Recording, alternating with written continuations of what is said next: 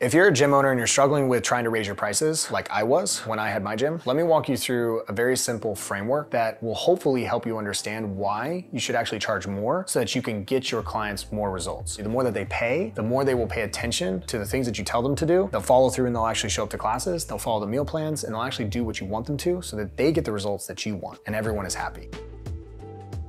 There's this thing called the virtuous versus vicious cycle of pricing. And what it means is that from a standpoint of 5 to 6 different elements, if you think about with your clients, if their emotional investment with the price, as your price decreases and if it's lower, their emotional investment decreases as well. Because if it's cheaper, they're not gonna value it as much. The higher the price, the more they're gonna be emotionally invested into that. The second piece is perceived value. This is pretty obvious. The higher the price, there's gonna be more perceived value. The lower the price, there's less perceived value, which means you're probably gonna get more complaints and other things the lower your prices are because they don't perceive it as much. So they're not going to take it seriously. The next one is results. And if someone's not going to take things seriously and they're not emotionally invested in it because your price is too low, that means that they're most likely not going to get great results because they're not going to take it as seriously. They're not going to show up. They're not going to follow meal plans, all this stuff. So the more that you raise your prices and the more that you charge for something, the more they're going to value it, which means they're going to follow through with it. This one will hit home, and that is demandingness, meaning that the lower your clients probably pay in price, the more demanding that they actually are. Probably know this. You can probably immediately picture 5 to 6 of your clients that pay the least amount of money, that are your OGs, that also demand the most from you, and yet bitch and complain about you even charging a little bit more for something. But what's fascinating is that you'll get clients that will pay you $500, $700 a month to train with you and never say a word. And you just tell them exactly what to do and they do it. This happens all the time. And the next one is revenue for fulfillment per customer. This is the piece that hits home for a lot of gym owners. It hit home for me, is that if you have no profit, then you cannot give back to your members. Most people think profit and they think of like, hey, if I take all this profit, I'm just gonna stack cash inside of my bank account. Yes, you should, but you also need profit to give back to your clients. Do you want to hold parties for them? Do you want to be able to do Christmas parties, Thanksgiving parties, and hold a bunch of potlucks and maybe pay for all the food instead of having everyone else bring food? Do you want to actually give back to your members, giving them gifts, birthday gifts, Valentine's Day cards? Do you want to be able to ultimately pour into their lives and provide more value? The only way you'll be able to do that is if you actually have a profit. Otherwise, you'll have no money left over to give back to them. You'll have no money left over for you. And ultimately, your clients will leave you for another gym. If you have lower prices, you're in a race with everyone else, and it's a race to the bottom based on price. You need to set yourself apart from other people, increase your prices so that you can provide a better service, get better results, and ultimately have a sustainable gym. If you want to learn how to do this graciously, correctly, and with the right timing, go ahead, click the link in the description to download your free copy of the 7 Money Models. And if you're interested in learning how our team can help you implement these strategies, on the next page, you'll be able to book a call with our team. Leave your credit card at home. We need to see if you qualify and if your model will work with us. And if it does, we'll take it from there. But either way, download the PDF so that you can ultimately reach more people, change more lives, and stack more cash.